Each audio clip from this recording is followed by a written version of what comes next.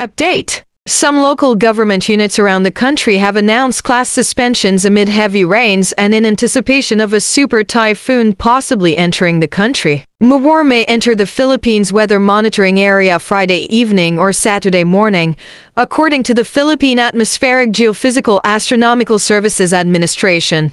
Class suspension. Visayas. Carcar City in Cebu suspended May 25th to 26 classes as a precautionary measure due to the possible entry of Mawar, currently a super typhoon still outside the Philippine area of responsibility. The government of Talisay City, Cebu suspended face-to-face classes in public schools for May 26th, Friday.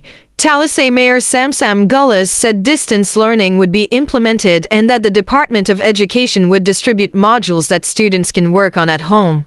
Naga City, Cebu also suspended classes in all elementary and high school levels on May 26th, based on its City Disaster Risk Reduction Management Council's CEDAR-ME recommendation, according to Mayor Valdemar Chong. There will also be no classes in all levels in both public and private schools from May 26 to 27 in Minglanilla, Cebu.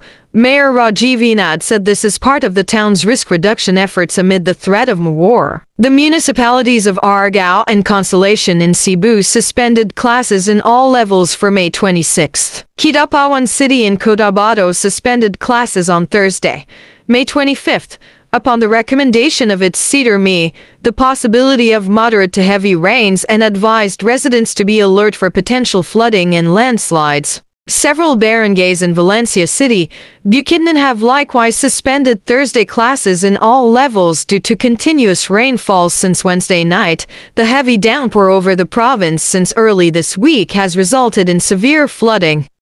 Among the barangays that have announced class suspensions are Sinayawan, Dagat Kitavao, Lalagan, Sinabuagan, Lurigan, Mabuhay, Kahapanan, Lalagan, Concepcion, Tongan, Batangan, Katumbalan, and Bagantaz. Marikina City Mayor Marcy Teodoro announced that classes in all levels in public and private schools would be suspended on May 26 and 27.